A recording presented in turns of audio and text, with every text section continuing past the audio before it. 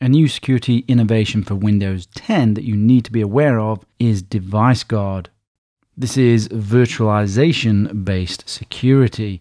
It is aimed at business users and is available only in Windows 10 Enterprise and Windows 10 Education. But for anyone technical and interested in strong security for Windows 10, then Device Guard should be used, as it is the next generation in operating system security for Microsoft. So let me break down how it works. To help protect against malware, hackers, and zero-day vulnerabilities, threats, etc., when an app is executed or a process is run, Windows makes a determination on whether that app, that process, is trustworthy and notifies the user if it is not. To do this, it utilizes both hardware and software to lock down the device. And in order to do this, it has a few steps. So first, applications must have a valid digital signature to execute. This can be from a specific software vendor, from Microsoft, or the Windows Store. So this is the first little hurdle of protection as part of Device Guard. Unfortunately, just because something is digitally signed or from the Windows Store doesn't mean it is free of malware.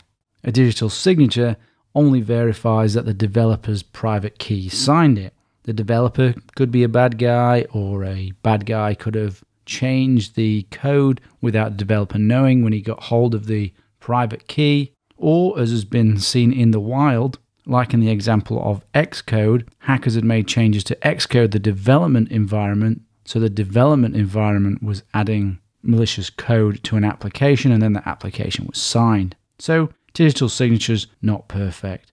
The store could be compromised as well. Both Apple and Google have had rogue apps in their stores. But most current malware and attack tools are not currently signed, so this is a genuine hurdle to have to overcome. But of course, Device Guard takes it much further than just digital signatures, because it adds extra options. You can sign whichever software you choose that you know and trust. You can have a list of your own signed trusted apps without needing to make any changes to the code. So you can be the master of what you trust. Microsoft calls this configurable code integrity. Any alterations to these applications would be noticed by Device Guard and wouldn't allow them to run. This is a nice little feature, this configurable code integrity. I like it. But what makes Device Guard really special is that it uses hardware technology and virtualization to isolate decision-making functions from the rest of the operating system. This helps provide protection from attackers and malware that have managed to even gain admin privileges. And they refer to this as virtualization-based security, or VBS. And this makes up a large part of what the Device Guard security offering is really. The Type 1 hypervisor technology that is used to run virtual machines in Microsoft, Hyper-V, is used to isolate core Windows services into a virtualization-based protected container. These hardware-protected containers are guarded by the IOMMU and other mechanisms in the CPU.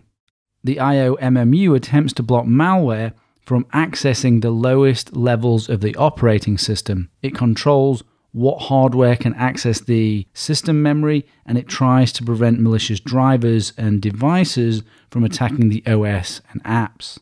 Device Guard isolates Windows services that verify whether drivers and kernel level code are legitimate in a virtual container. Even if malware infects the machine, it cannot in theory access that container to bypass the checks and execute a malicious payload.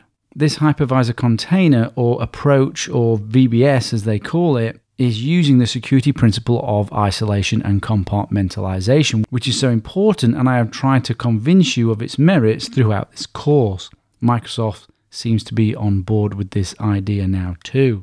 VPS, virtualization-based security, and technology like it, for me, is the next developmental stage for operating system security.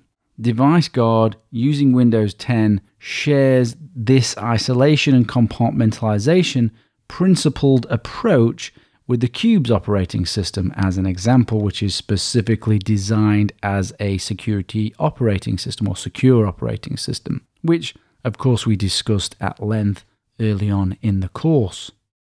Device Guard is more than a whitelisting mechanism because it handles whitelisting through virtualization, making it more effective.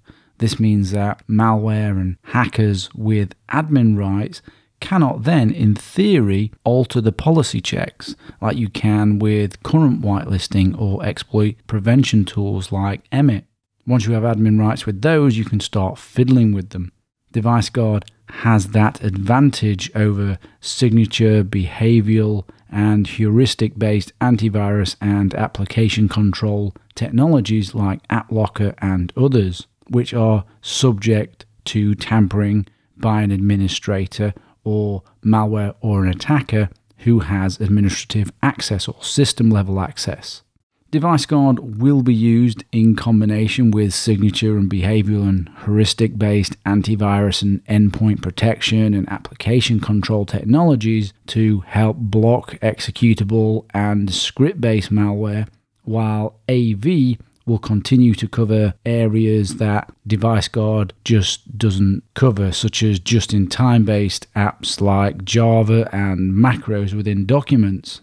Using hardware-based virtualization to extend whitelisting is, I believe, the right move for operating systems. This isolation removes the vulnerability of services from both the user and kernel mode and acts as a barrier from current malware and threats. It will be interesting to see how Device Guard will be attacked and bypassed in the future. Currently, it seems solid by today's standards in terms of its theory, but it is only in theory a formidable defense against current malware and zero-day exploits.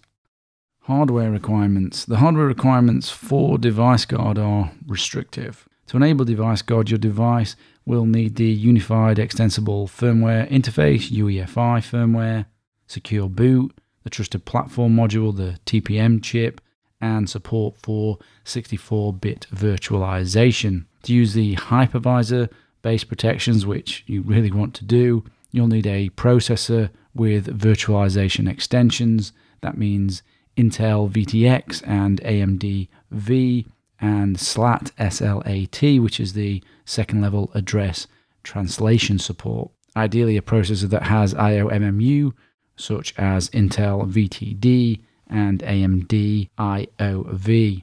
So only enterprise or business hardware, not consumer laptops, currently support this type of hardware. Microsoft says the following computer makers that you can see here have already signed on to support Device Guard: Acer, Fujitsu, HP, Lenovo, etc. But lighter laptops are unlikely to support these sort of hardware requirements, certainly in the short term, but maybe in the long term. If you want to find out whether the devices that you have can support Device Guard, then download this here, Device Guard and Credential Guard Hardware Readiness Tool, which is a PowerShell script which you just run and it'll let you know what features you can support. Device Guard goes beyond the old AppLocker feature, which could be accessed by attackers with administrative privileges, as I've already said. Only an updated policy signed by a trusted signer can change the Device Guard app control policy that has been set on the device. Although AppLocker is not considered a new Device Guard feature, it complements Device Guard functionality when enforced code integrity cannot be fully implemented or its functionality does not cover every desired scenario. There are many scenarios in which code integrity policies would be used alongside AppLocker rules. As a best practice, you should enforce code integrity policies at the most restrictive level possible, and then you can use AppLocker to fine-tune the restrictions to an even lower level. One example in which Device Guard functionality needs AppLocker supplementation is when you would like to limit universal applications. Universal applications have already been validated by Microsoft to be trustworthy to run, but you may not want those applications to be capable of running. You can accomplish this enforcement by also using an AppLocker rule. If you're not concerned about the serious privacy issues you get from using Windows 10, then Device Guard is a real security advantage and highly recommended. If you are concerned about privacy, Windows 10 is unfortunately out, which is a shame given this great feature. But we still don't know how secure Windows 10 really is. We know it has good security features, but that does not mean it doesn't have a lot of security vulnerabilities. We only see that through time. And through time, we can evaluate how secure the operating system has been. But it certainly has strong features that will help mitigate security threats. If you wanted to know how to configure and deploy Device Guard, then check out this deployment guide here. It is configured through servers and through group policies and such like. It is not really very deployable on a home network, especially as you're unlikely to have hardware that even supports it.